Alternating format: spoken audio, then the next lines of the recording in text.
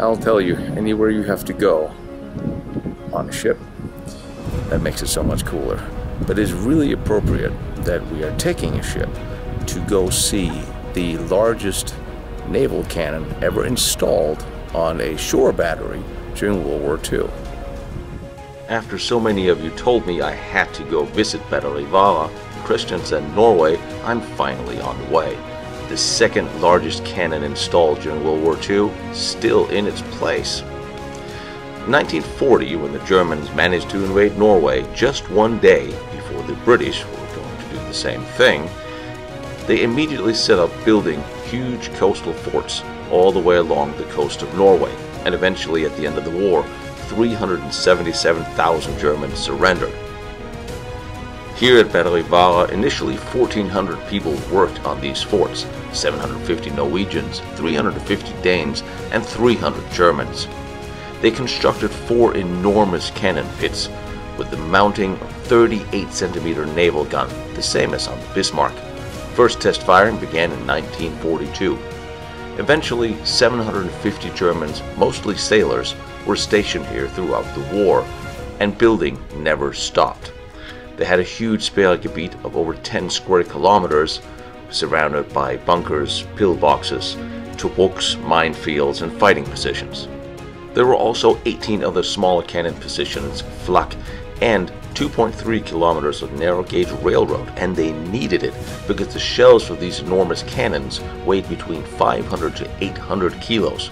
Now, the fascinating thing about Norway is the way the Germans utilized nature for camouflage. Well, first impression is that I slept in the car. I got here late last night, way after dark, so I had no idea what I was looking at. But standing down here, first thing about Norway, it's a beautiful country. Second of all, there's a lot of rock and stone that makes fortifications, I'm not going to say easy to build because building a fort is never easy, but you have a lot of rock. Makes for good camouflage. The rock is very protective. I'm curious to see how they have utilized that in the design here. But the fort we see in Denmark should be built roughly the same, but this is not the same. It's built in rock. This is the secondary fire control bunker. We're going to hide in here until the rain stops. That's the first German bunker I've been in that's built in Norway. That looks very authentic. Everything looks real. And you have the wood on the walls, like it would be. On the floors. Some of the original fittings, I'm sure. And I'm pretty sure that was not a bathroom. I think that is a cable duct. Hangers. Wires used to be. It's a small crew compartment where the crew would be. All the fixtures and hooks are in place. Very cool, very cool. This is very cool to see. And here, this is what you start with. You start with the wood of the walls, then with the wooden pegs, then the wooden board, so everything would hold in place. It would do a lot for insulation. It gets cold, and it would get cold here. And it does a lot for noise insulation, which is definitely a thing.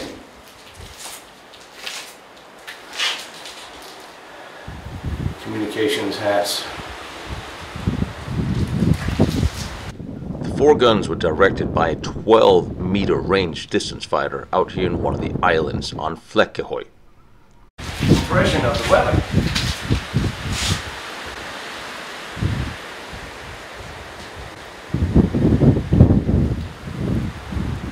Secondary firing control. If the main one is knocked out. This does not appear to be as flimsy as the secondary fire control at Hensholm was. Just my observation. Plus, it is built into the rock side, the face of the rock here, utilizing the natural rock for protection. And that is exactly what I expected to see here in Norway, and I've talked about how the Germans did this in many places where you had this as an option. This is the kind of weather that turns, comes and goes, it comes and goes. It'll not last long, and honestly, I came too far and I spent too much money to go see this and show it to you. I can't hide in a bunker. It's just because things get wet, so. And there it is, the last, final, remaining 38-centimeter land-based cannon from World War II. The barrel alone weighs 110 tons. It had a range of 55 kilometers. Facing an opposite identical battery in Henstholm, do visit my episode from Henstholm, the two forts could lock down all sailing in the Kattegat. Of course, the center, where they had a few kilometers to spare, was buttoned up by 18,000 sea mines. On my video in Henstholm, you all wrote me that I had to come here and see this. I am really glad you did. And to do a bit of change of plans, to come see this is an amazing experience because of all the World War II architecture, of the fighting positions, of the cannons and artillery. Most of it is gone, disappeared in disarray. This restoration is amazing because it really gives you an idea of what was. And of course, sitting right across from here, whereas Henstholm is right over there, across the waters, and the Germans will be able to protect the Kattegat.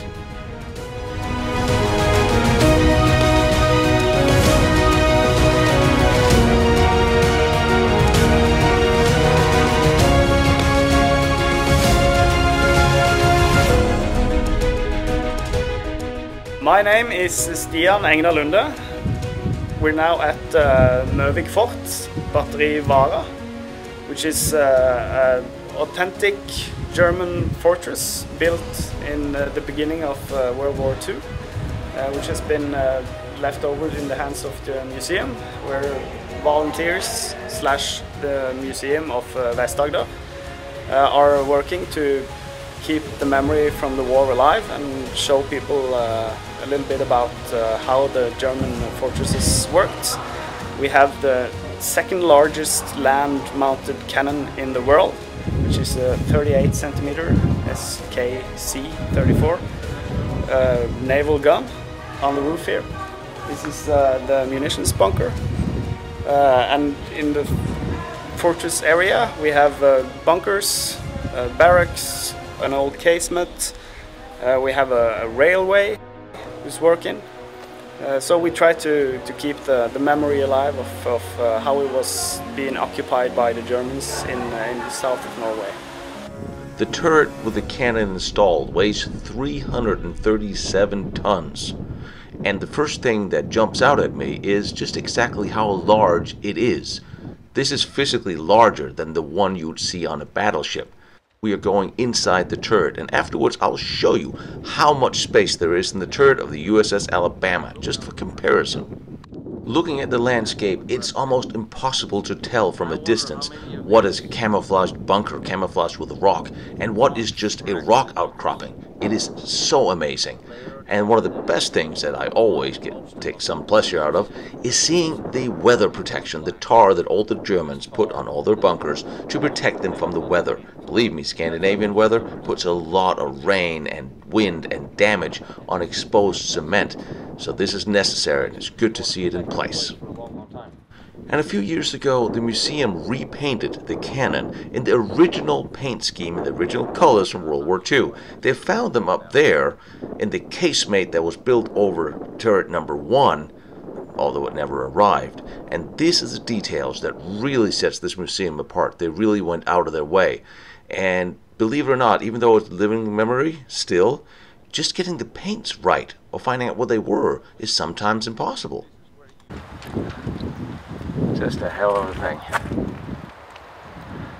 You have a lot of hooks, a lot of attachments for camouflage netting that we've seen, and obviously this rail is post-war for safety. But you just look at the countryside, and Kristiansand is in there, where we sailed in last night. And yes, it is really that windy up here. You have the cannon, and you have the running to one as a warehouse and up to the other bunker here. And there's an ammunition train that ran between the 2 magazines and the 4 gun turrets, just like the one that chased us in Henstholm. It's interesting because we always said there's no verticals and squares in nature, except when there are. And if you live in Utah or in rocky mountainous terrain, you know that rocks sometimes take on very strange shapes. In a forest, no, there are no straight lines. But in a mountain, yeah, there might be straight lines. I'm counting a lot of the straight lines here are either bunkers or they're just rocks. And it's really interesting because all these bricks were all the foundation of the heavy-duty crane they would need to lift the enormous cannon in there. And with a barrel that weighed over 100 tons, they needed an extremely heavy-duty and mobile crane to lift these cannon barrels into position. So they had to construct the transport mechanism for the crane in order to find something big enough and that can lift heavy enough to get the cannon into the bunker. Originally there was 4 identical exposed cannon pits, but here, gun number 1, they decided to build an enormous casemate to surround gun number 1, although gun number 1 never actually arrived and only parts of it had arrived at the end of the war. This enormous casemate had 4.5 meter thick roofs, 3.6 meter thick walls, and remember this as we go through it, it only took them 10 weeks to build it. Now, World War II was the first war that saw massive aerial bombing campaigns, and that was a large concern of the Germans, especially when they had fortresses like this. That's why they built this enormous casemate. Of course, that would limit the arc of fire for the cannon, but it was deemed worth it to expend that much.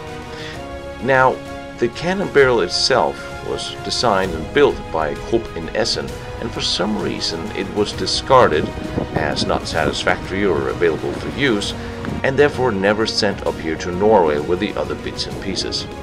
The trip here went over Denmark through Sweden for the barrel to finally get here.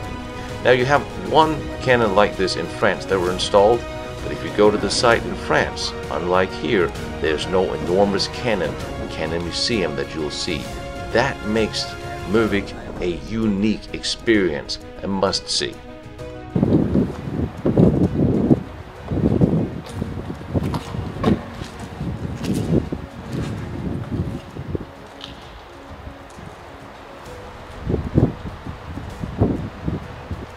See, this is almost partially the same.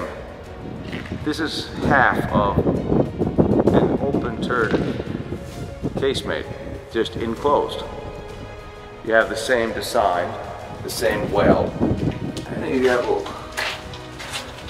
that probably used to be close protection, possibly. Oh, here you go. Here's a little brook sitting up there.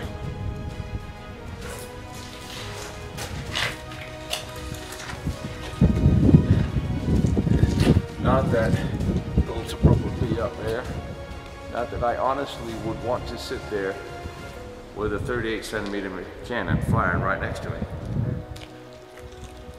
I know the hearing protection in the military is not optimal today. I'm pretty damn sure it wasn't back then. Now you have for armored door, there's room for hinges, and we could be seeing, ooh, we're not seeing anything unless I turn on the light now, are we? Here we go. Here's up to another little Tobruk. So on both sides of the cannon, nicely and symmetrical, and I would imagine this will be communication. Maybe a little ammunition storage for the machine gun. So on both sides of the cannon there's a little room with a machine gun on top. As there should be. Home defense.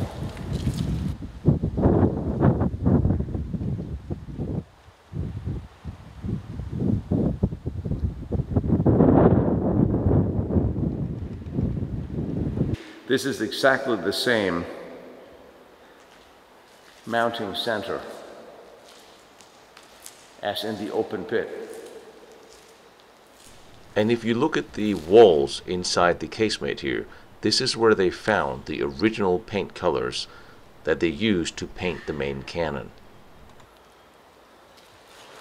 There's an open door, we're going through it. Obviously this was armored. Oh, look at this. The rubber is still, the seal is. I'm not sure this is not still functional, but this is a beautiful seal on the gas tight doors.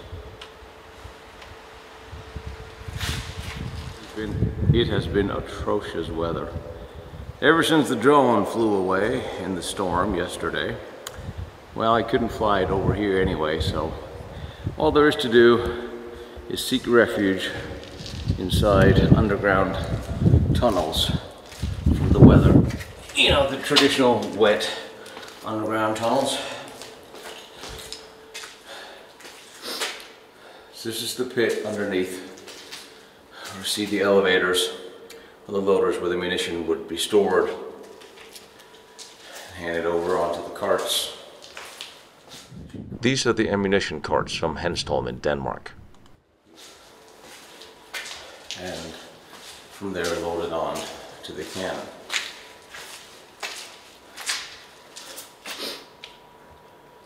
A lot of the original fittings and attachments and closed doors, and I thought they knew I was coming. Well, they knew I was coming. And I thought they had by now known that I don't like locked doors. In fact, they infuriate me, especially locked doors of history. This is plated up as well. All right, we'll take a walk. Alright, well, we've got dual rails.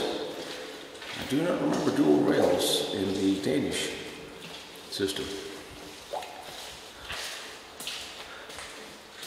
And of course, this is the part in an open 360 cannon casemate that would be open from above as well. So I'm wandering around the cannon well. Not hearing you complaining about lack of light this time, are I? I'm sensing this would once have been closed off. Now, the interesting part is, over here,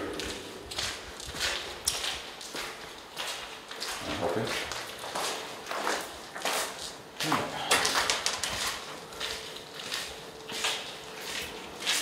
Damn it. Actually, a machinery in there. That looks very original. I'm a little afraid. You closed off the bunker to me. You bastards. Throwing me back out into the rain. It's the full view of the outside world. What it would have looked like over the cannon from in here. That is really something. And the rows of pillars laying out in front of the casemate were the ones upon which the enormous crane would travel to install the barrel. They were blown up in the 50s by Norwegian engineers as a training maneuver. I wish they wouldn't. This is all new. This is where the rail would have been for the cannon, but what it looks like they've done is turning into a little lecture area. And honestly, if we're going to have a World War II lecture, I can think of no better place. With a lecturer talking here, and everyone listening here, and the acoustics in here are amazing. Got a solid steel beam roof over our heads, perfectly encased, very well constructed. And you are remembering they built this in 10 weeks, right? I don't know what lectures they're doing here, but I think it is amazing that they're doing it, because this is how you keep history alive.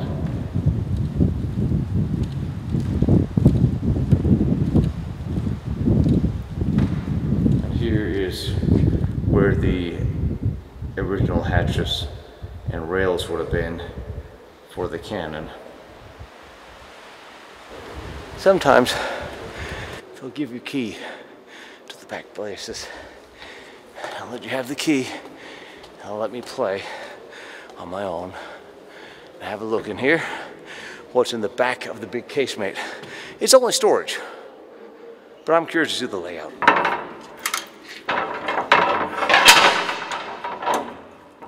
To the door. To the inside here.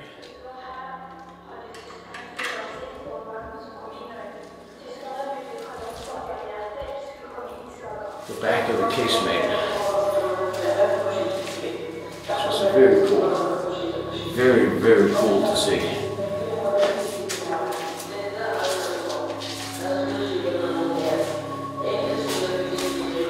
In some of the bunkers, they have TV screens talking about the history and the events that took place here and stories from the local area, which is really cool.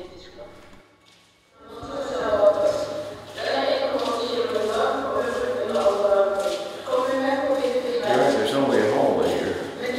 The second floor of the upstairs casemate, behind the upstairs casemate. However, I want to go downstairs. So this is interesting. Very strange in here. There are people underneath somewhere in the pit talking. And it sounds like the sound comes from everywhere. Now, during World War II, the Germans spent an enormous amount of time, effort, and money building very large bunkers, and here an enormous casemate. And there's nothing more demoralizing than when somebody's Air Force takes it upon themselves to disassemble it with high explosives. So camouflaging it from the air reconnaissance became paramount. And here in Norway, you still see all the metal strands and the netting upon which they would pull up the camouflage netting. You may have seen my episode from Wolfshanks about how much they made out of camouflaging Hitler's bunkers, but here you actually see the remnants of what you'd clip the camouflage onto, and that is very, very rare to see. They built fake trees out of metal. They had all sorts of different camouflage measures, as you can see here with an original photograph from the bunker from that time. It really does blend in, especially here in Norway, where you had so much rock you could use as part of that active camouflage. On the roofs they had little metal trees, and the cannons were painted in the right cane scheme. They were also camouflaged with netting, so you could almost not see them. And it would take some effort to camouflage an enormous entity like this. We see it looks like a Christmas tree crawling up the wall for the camouflage netting. See very little of the weatherproofing left, just a hint of the color of black tar. But I'm pretty sure they're gonna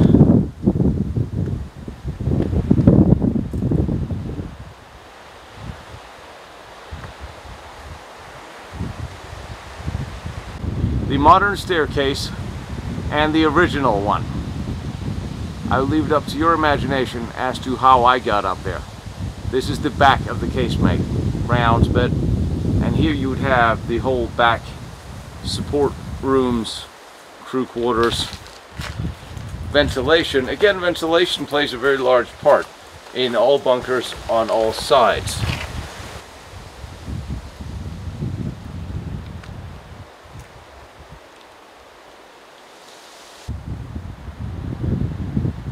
And this has been opened for a display of some kind. Let's go up and have a look at these wonderfully staircase that has been repurposed. Turns out this is the back of the TV display where I just were. The entrance road to the back of the fort. And we're on top of a multi-roof structure leading up to the back of the actual cannon position there.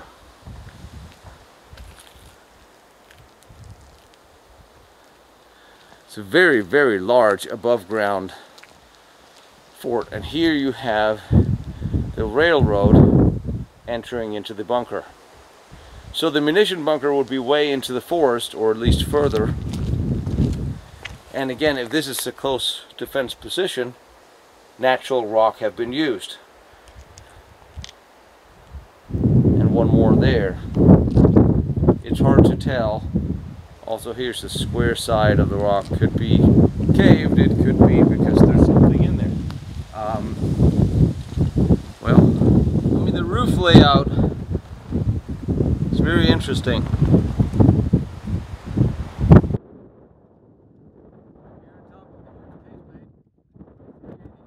There would have been various different security perimeters surrounding the whole neighborhood. The whole area would have been sealed off in a Sperrgebiet with access control of various degrees, keeping the civilian population out.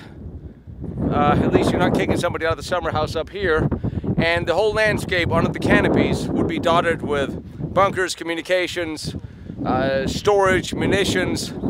You have one of the main gun that's in place here. One of the other turrets rings are over there, and we're standing on top of the third casemate.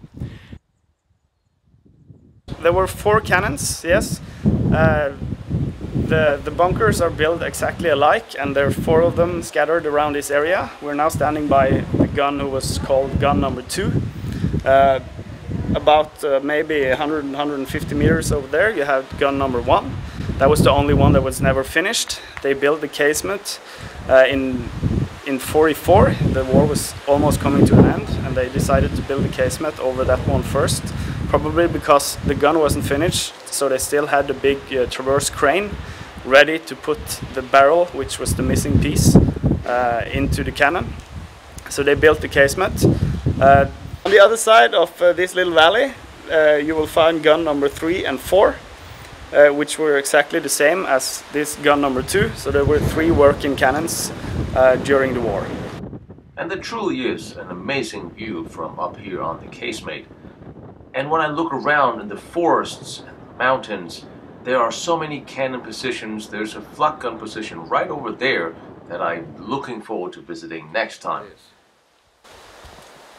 And weatherproofing, tar slab, and here we are. Here we have a little room that is very wet.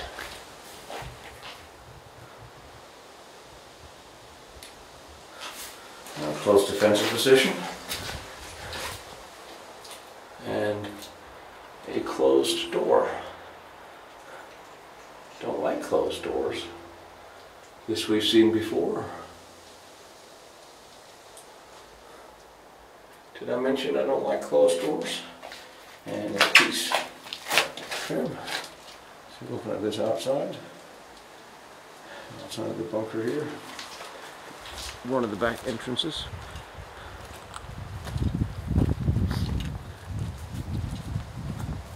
But using the rock as camouflage and protection, it's brilliant. It's what you had. What else are you going to do? Remember, at the end of the war, Germany still had 200,000 some troops stationed here in Norway, although there really were no fighting going on. And I always ask myself, why? Your war, your industry is being destroyed. It wouldn't make much sense to keep 200,000 capable fighting troops in a backwater to the war. And this is what it was. There was no active fighting here, no invasion. The Russians weren't here, the Americans, the British. Norwegian resistance, just like in Denmark, Danish resistance, obviously. But there was healthy fighting troops that could have been deployed on the eastern and western front and actually lent support, just like the troops in Courland. So I always wondered why all these hundreds of thousands of troops were kept out of the fighting in preparation for the use of Norway, Denmark. Why? For what? Here in Møvik Fort, the casement, as I told you earlier, was fortified late 44. The fighting in France was really picking up. They were losing ground east and west. But still, Hitler used resources to fortify the cannons in the southern part of Norway.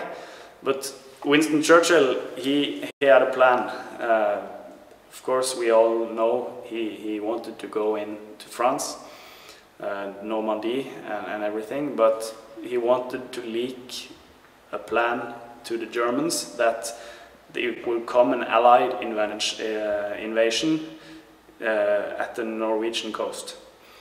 And the evidence speaks for itself that Hitler took the bait. Yeah. He left the soldiers and fortified forts, had, as I said, 1,700 tons of ammunition laying down in a fort that hadn't been used once. Sort of a waste of resources. Yeah, it was definitely a plan, and he definitely were expecting a British invasion or an Allied invasion on the coast of Norway. You build it here and like this because it is just a lot easier to build above ground when you're on top of rock than it is to dig into the ground. So you use what you have. I am imagining from this sign from here that this is the main fire control bunker for the cannon that's up there, and the other one that will be in here.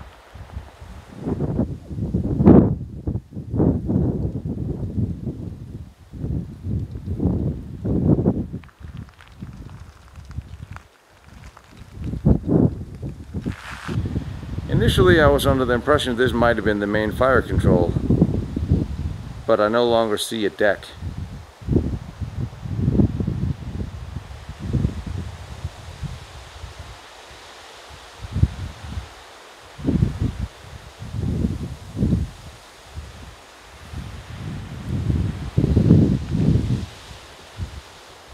Up to the main cannon there. We'll go see what that is. Details for the track that we see everywhere, and I'm imagining even the Germans had a small repair shop for the munition train. Could have been at the same place, so the tracks are original. The building is obviously newer.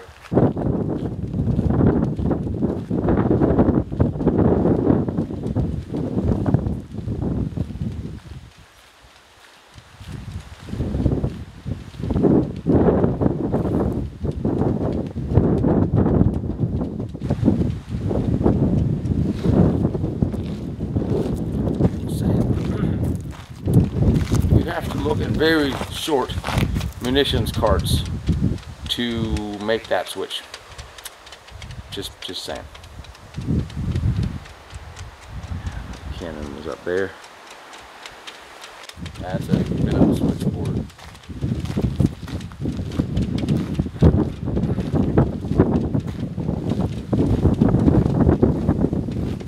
This is why you have a small bore railroad, because nothing else can make these turns. Now you can camouflage everything to some degree. How you camouflage an enormous gun pit with a 38cm cannon in it? I'm just saying, I would love to see the aerial photographs of this, because I am curious to see how exactly this was camouflaged, if that was even possible. The outline must have been very hard. Very, very large, bigger than a ship's cannon, in a huge pit, seen from the air. Yeah, you'd think. Maybe it's a guy thing, I'm not sure, but seeing this enormous original cannon sitting here is just really, really special. And they did so much to build this museum and bring good displays. Next episode, we're going to go inside the gun pit. We are going to go inside the gun. And I will show you for comparison what the inside of the ship cannon look like. Also, there's a few surprises they're hiding from the public out here that I got to see. Just wait for it.